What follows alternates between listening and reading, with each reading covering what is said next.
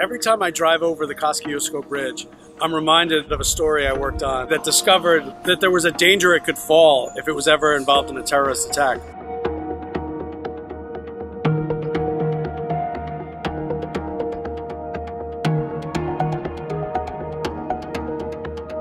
This story came to us because of a lawsuit. The suit was originally brought by a company called Hardwire LLC, which developed the technology for these anti-terrorism countermeasures for bridges. They were suing the company that was like doing a knockoff version of it. One of the people who worked at Hardwire LLC was Irvin Ebau. When he left and started his own company, Infrastructure Armor, his former employer, Hardwire LLC, is alleging that he took a lot of the technology that they developed and started to compete against them in the market with his own less expensive version of their technology.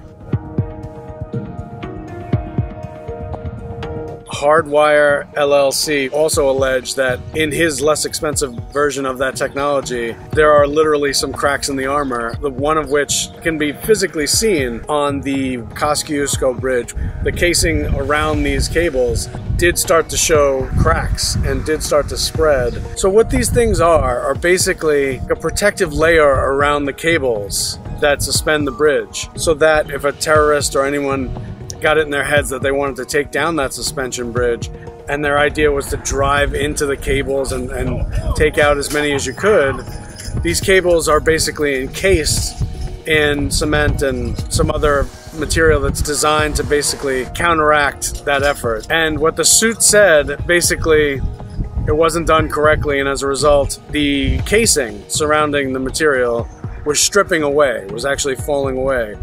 And as a countermeasure, as a fix, his company put ratchet straps, nylon ratchet straps, on the outside of these containers and ratcheted them down to close those gaps. So they sent me out to the bridge, a bridge that I frequently go over. It wasn't the hardest place to get access to where I could go and count these straps, and not just count them, but get photos and video and get really up close and personal and see exactly what these things were. Luckily for us, there was a walkway up on the west side of the bridge. So I parked on the Brooklyn side and was able to walk up onto the bridge. Some of the areas were a little hard to see, but with a lot of maneuvering, I was able to count them all. And they remain there to this day.